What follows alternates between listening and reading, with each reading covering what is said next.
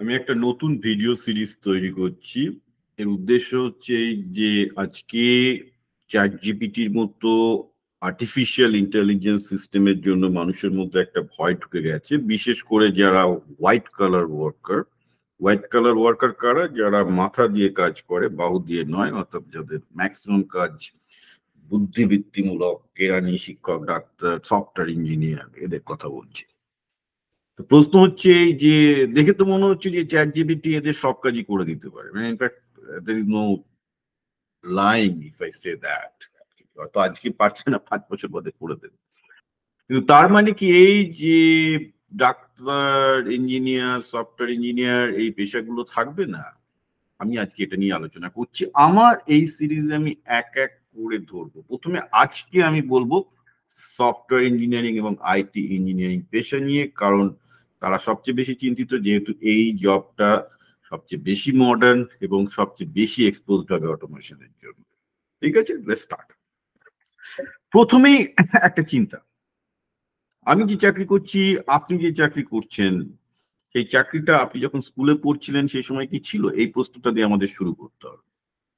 অধিকাংশ ক্ষেত্রে যারা সফটওয়্যারে আছেন, উত্তর হচ্ছে ছিল না। ওই পেশা, ওই স্কিল সে যখন স্কুলে পড়ছিল সে ছিল না, থাকতে পারে না। 10 বছরের মধ্যে সব বদলে যাচ্ছে। অর্থাৎ তার চাকরিটাও কিন্তু নতুন চাকরি সৃষ্টি হয়েছে।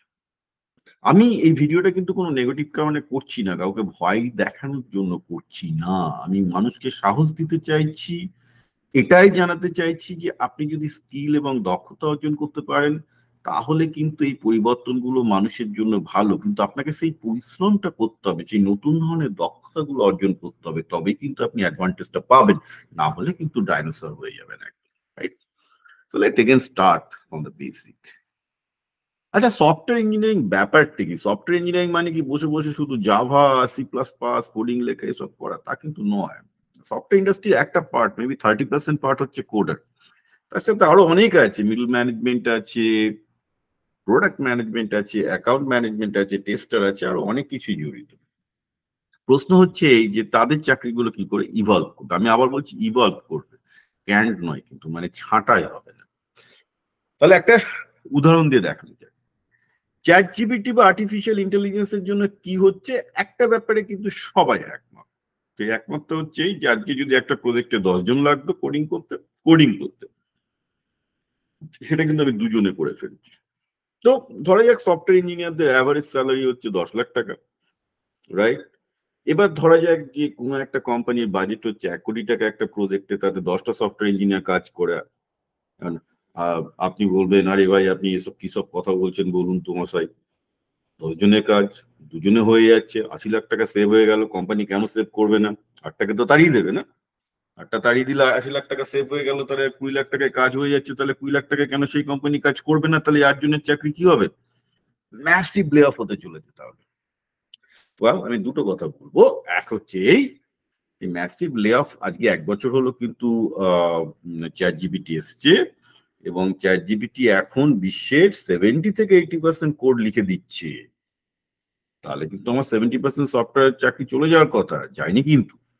হ্যাঁ, স্লো ডাউন হয়েছে, আমি ডেটা দেখাচ্ছি। ইউএসএ তে কিছু জব সামান্য কমেছে, সেটা 2% হয়তো হবে। ইন্ডিয়াতে লাস্ট ইয়ার বা তার আগের ইয়ারে প্রতি মাসে 5-6 হাজার করে হায়ারিং হচ্ছিল, এখন সেটা 3,000-এ নেমেছে। কিন্তু সেটা আগের প্যান্ডেমিক ইয়ার গুলোতে প্রচুর বেশি হায়ারিং এবং বিশ্বের অর্থনৈতিক মন্দা এসবের সাথে যুক্ত। এর সাথে চ্যাট জিপিটির কোনো যোগ নেই। তাহলে আপনি বলবেন আপনি কি বলছেন মশাই, এটা কি ইয়ার কি হচ্ছে নাকি? আজকে 10 জনের কাজ 2 জনে করে দিচ্ছে, তাহলে 8 জনকে ছাঁটাই তো কোম্পানি করবেই। আমি বলবো দাঁড়ান, আপনাকে একটু সফটওয়্যার ইন্ডাস্ট্রিটা ভালো করে বুঝতে হবে, তাহলে যে কি পসিবিলিটি আছে। আমি না বোঝানোর আগে একটা উদাহরণ দিতে চাই। উদাহরণটা দিলেই আপনি বুঝতে পারবেন যে বেসিক্যালি আপনি যা ভাবছেন তা নয়। অ্যাকচুয়ালি সফটওয়্যার ইন্ডাস্ট্রির চাকরি থাকবে, আপনার জবের নেচারটা চেঞ্জ হয়ে যাবে। That's what you need to focus on, যে কিভাবে আপনাকে কি নতুন স্কিল শিখতে হবে যাতে আপনি ভবিষ্যতের জন্য রেডি আছেন। So let's start with that. আমি একটা ছোট্ট এক্সাম্পল দিয়ে স্টার্ট করি। হ্যাঁ, তো এইটা হচ্ছে আমাদের, ধরুন একটা জীবন জীবিকা হচ্ছে আমাদের একটা সংস্থা, আমরা একটা non profit, educational non profit. আপনারা জানেন যে আমরা বাচ্চাদেরকে এবং বুড়োদেরকেও বিভিন্ন রকমের সফটওয়্যার স্কিল থেকে শুরু করে ম্যাথামেটিক্যাল স্কিল, কমিউনিকেশন স্কিল এগুলো শেখায়। এটা আমাদের একটা অ্যাপ আছে, সেই অ্যাপটা দিয়ে মক টেস্ট নেওয়া হয় একদম। এখন আমরা ক্লাস 5 থেকে শুরু করে ক্লাস 12 পর্যন্ত মক টেস্ট চালু আছে, মূলত যারা নিট বা জেইর জন্য ভালো করতে চাই, বাট নট নেসেসারিলি নিট বা জেই। আমরা আরেকটু টাফ টাইপের মেন্টাল চ্যালেঞ্জিং টেস্ট দিচ্ছি যাতে আমাদের বাংলার ছেলেমেয়েরা একটু ভালো তৈরি হতে পারে। এটা বাংলা, ইংলিশ, হিন্দি 3টে ভাষাতেই বাইরে পাওয়া যায়। তো আমি কেন এই ডিসকাশনের মধ্যে এটা নিয়ে এলাম, তো এটা তো একটা অ্যাপ, তো আমাদের একটা বাজেট আছে, আমার একটা টিম আছে। তো ধরুন যে আগের টেকনোলজিতে এটা করতে আমার 10 জনের একটা টিম ছিল, রাইট? এবং ধরুন এটার জন্য আমরা একটা 1 কোটি টাকা বাজেট রেখেছি বছরে, রাইট? এবার ধরুন চ্যাট জিপিটি চলে এসেছে, যদিও আমরা এটা চ্যাট জিপিটির পরে স্টার্ট করেছি, but just I simplify this thing for you. যে চ্যাট জিপিটি এসে গেছে, ওনার এই অ্যাপটা তো দুজনে করে দেবে, দুজন, 10 জনের দরকার নেই, দুজন করে দেবে। চ্যাট জিপিটি টেস্টিং থেকে শুরু করে কোড ফোড দুজন করে দেবে। তাহলে আমার 1 কোটি টাকা লাগছে না, 20 লাখ টাকা লাগছে, রাইট? Very simple equation. তাহলে why should I not spend 20 lakh, why should I spend 1 crore? Wait, এইভাবে হয় না। আমি actually as a decision maker of this organisation যখনই দেখবো যে আমার 1 কোটি টাকায় যে খরচটা হচ্ছিল সেটা 20 লাখ টাকায় সে আইটিটা হচ্ছে, আমি তখন কি করবো? আমি দেখবো ওই 80 লাখ টাকাটা কিভাবে আমি বাঁচাবো, না আমার বেসিক্যালি আমি যদি দেখি যে আমার 10 জন লোক আছে, 10 জন লোক যদি এখন আমাকে 1 কোটি টাকার আউটপুট দেয়, তাহলে চ্যাট জিপিটি লাগিয়ে কিন্তু হিসাব অনুযায়ী ওরা তাহলে 5 কোটি টাকার আমাকে আউটপুট দেবে। তাহলে আমার মতো তখন প্রশ্ন জাগবে যে আমি 80 লাখ টাকাটা সেভ করব, না 5 কোটি টাকা এই 10 জনকে নিয়ে আরো 5 কোটি টাকার আউটপুট দেবো। এইবার কি করে হবে সেটা? তখন আমি প্রথমেই দেখবো, আরে আমার এই জীবন জীবিকায় সফটওয়্যার ফিচার যেটা আছে সেটাতে আমি সন্তুষ্ট, আরো কয়েকটা সফটওয়্যার ফিচার আমার দরকার মেবি। তো ঠিক আছে, আমি সফটওয়্যার ফিচার যেটুকু প্ল্যান করেছিলাম বাড়িয়ে দেবো, কারণ আমাকে এখন কম জনে বেশি কাজ করতে পারছি, একটু সফটওয়্যার ফিচার বাড়ালাম। কিন্তু এই সফটওয়্যার ফিচার বাড়ালে নেসেসারিলি আমার কাস্টমার আসবে না। তখন আমি কি করব? আমি বললাম তাহলে কাজ করা যাক, আমার এই অ্যাপটা সাকসেসের জন্য সবার আগে যেটা দরকার, আমি ওই বাজেটটা নিয়ে আরো বেশি কন্টেন্ট ডেভেলপ করবো। আমি আরো বেশি টিচারদেরকে আরো বেশি দেবো, যাতে টাকা দেবো, যাতে তারা আরো বেশি প্রশ্নপত্র তৈরি করে এবং আরো ইন্টারেস্টিং প্রশ্নপত্র তৈরি করে, এবং মার্কেটিং এ আরো বেশি খরচ করবো যাতে আরো বেশি লোক এই অ্যাপটাকে ইউজ করে। তাহলে কি হচ্ছে, আপনি দেখুন আপনার হাতে যদি একটা বাজেট অলরেডি চলে এসছে ফর ডুইং সামথিং, এবং আপনি জানেন যে ওই 1 কোটি টাকা বাজেটটা দরকার নেই, ওটা 20 লাখে হয়ে যাচ্ছে, এবং আপনার কাছে 80 লাখ টাকার বাজেট আছে, কোনো কোম্পানি কিন্তু ওইভাবে ডিসিশন নেবে না যেটা দুজনে হয়ে যাচ্ছে। যেটা করবে সেই 80 লাখ টাকাটাকে রিসাইকেল করবে, সো দ্যাট ওই 1 কোটি টাকাটা যেন 4 কোটি টাকা হয় ইউজিং চ্যাট জিপিটি। এটাই কিন্তু অধিকাংশ ক্ষেত্রে হয়। আপনি বলবেন তার কি গ্যারান্টি আছে, আমার কি গ্যারান্টি আছে? এটা আমি বলবো তার গ্যারান্টি হচ্ছে ইতিহাস। সফটওয়্যার অটোমেশন নতুন কিছু নয়। আজকে যেসব ছেলেমেয়েরা কোড লিখছে তার 99% কোড হচ্ছে গুগল থেকে চুরি করা। কোডগুলো আগেও অটোমেশন না হলেও এসে চুরি করে লিখতো, এমন কিছু নতুন কিছু ওরা করছে না। তারপর আরো অনেক কিছু অটোমেশন হয়ে গেছে, কিন্তু সফটওয়্যার ছেলেদের মাইনে বেড়েছে, সফটওয়্যার চাকরির ডিমান্ড কিন্তু পড়েনি। কেন পড়েনি? তার কারণ হচ্ছে যে ঘটনাটা আপনাকে বললাম, সেই ঘটনাটার জন্য এটা হয় না। তার কারণটাই হচ্ছে এই যে লোকে কম বাজেটে আরো বেশি কাজ করতে পারছে, সেটাই লোকে প্রেফার করে, কারণ সেক্ষেত্রে সে যে কটা টাকা সেভ করতো তার অনেক গুণ বেশি সে লাভ করতে পারে। কিন্তু ওই লাভটা করতে গিয়ে আপনি লক্ষ্য করুন, আমি কিন্তু বলবো 10 জনের আমার ডেভেলপারের দরকার নেই, আমি ডেভেলপার 2 জন কি 3 জন রেখে দিলাম, বাকি 7 জন আমি কন্টেন্ট ডেভেলপার নিয়ে আসলাম। ইনস্টেড কন্টেন্ট ম্যানেজার এই ধরনের ম্যাথমেটিক্যাল কোশ্চেন বা অন্যান্য কোশ্চেন আমার করতে পারবে, because that's where my money is going to B on this same programme. তো সফটওয়্যারের ক্ষেত্রে একই রকম হবে, কিছু ডেভেলপারের সংখ্যা হয়তো কমবে, কিন্তু প্রোডাক্ট ম্যানেজার বা অন্যান্য যা কিছু করলে সেই অ্যাপটা আরো বেশি বা সেই সফটওয়্যারটা আরো বেশি লোকের কাছে পৌঁছাতে পারে, যাতে কিনা কোম্পানি আরো বেশি বেনিফিটেড হয়। যেটা 1 কোটি টাকাটা 4 কোটি টাকায়, লোকে কিন্তু সেটাই করবে। অর্থাৎ জবের নেটওয়ার্কটা বদলে যাচ্ছে, এটাই কিন্তু মাথায় রাখতে হবে। ঠিক আছে, তো তার একটা প্রমাণ কি বলবো, তার প্রমাণ কি আছে যে জবের নেচার বদলাচ্ছে? বলে একটা খবরের দিকে আমরা খোঁজ নিই, একটা ব্যাপার দেখুন যে ইনফোসিস কিন্তু বলছে ওর ফ্রেশার নেবেন। পেশাতে মানে বলতে ইনফোসিস থেকে শুরু করে উইপ্রো টুইপ্রো আজকাল অনেকেই বলছে যে তারা ক্যাম্পাস ভিজিট করবে না, তো কেন ইনফোসিস ক্যাম্পাস ভিজিট করছে না, টিসিএস ক্যাম্পাস ভিজিট কমিয়ে দিচ্ছে? এর একটা কারণ হচ্ছে যে লো লেভেল কোড লেখাটা দরকার নেই, ওগুলো কিন্তু চ্যাট জিপিটি অটোমেট করে দিয়েছে। কিন্তু আপনি যদি আবার লক্ষ্য করেন, যারা অ্যাকচুয়ালি সফটওয়্যার সিস্টেমটা ভালো করে জানে, যারা সফটওয়্যারকে মার্কেটের সাথে যোগ দিতে পারে, তাদের ডিমান্ড কিন্তু বাড়ছে। কারণ ওই যে টাকাটা বাড়ছে, ওই টাকাটা এখন চলে যাবে প্যারালাল এন্ট্রি গুলোর দিকে, যে দিকটাতে সফটওয়্যারটা তাকে মার্কেটের সাথে যোগ দিতে পারবে, বিজনেস অ্যানালিসিস করতে পারবে, বিজনেস অ্যানালিসিস করে দেখাতে পারবে যে সফটওয়্যার কোন কোন ফিচার গুলো অ্যাড করলে কোম্পানির আরো বেনিফিট হবে। এই টাইপের কাজগুলো research oriented, market research oriented কাজ, বিজনেস ওরিয়েন্টেড, বিজনেস এবং সফটওয়্যারটাকে লিঙ্ক করা, this will be more vital than software. Now keep this in mind যে কোডিং মানে ছিল হচ্ছে কম্পিউটারের ল্যাঙ্গুয়েজ। আজকে কম্পিউটারের ল্যাঙ্গুয়েজ দরকার নেই, চ্যাট জিপিটি কিন্তু নিজে বাংলা, ইংরেজি, জাপানিজ সবই বুঝে যাচ্ছে। সুতরাং এখন কোড বা কোনো একটা ইনস্ট্রাকশন কম্পিউটারকে যদি কেউ বাংলায় একটা কোড লেখে, তাতেও কিন্তু সে সি প্লাস প্লাস আর জাভার মতোই দুদিন বাদে কাজ করবে। ইটস অলরেডি দেয়ার, এটা নিয়ে আর কোনো চিন্তা নেই।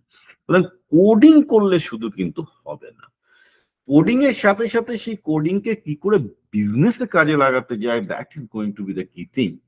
আর যারা এই স্কিল গুলোকে, বিজনেস স্কিল গুলোকে, এন্টারপ্রেনিউর স্কিল গুলোকে, ফিচার কি করে ডেভেলপ করতে হয়, স্কিল গুলোকে, সফটওয়্যার কি করে ম্যানেজ করতে হয়, আর্কিটেকচার করবে কি করলে, আর্কিটেকচার করলে বেটার বেনিফিট হবে, এই স্কিল গুলো যারা পাচ্ছে, দে are going to B the king maker, তারাই টাকাটা পাবে।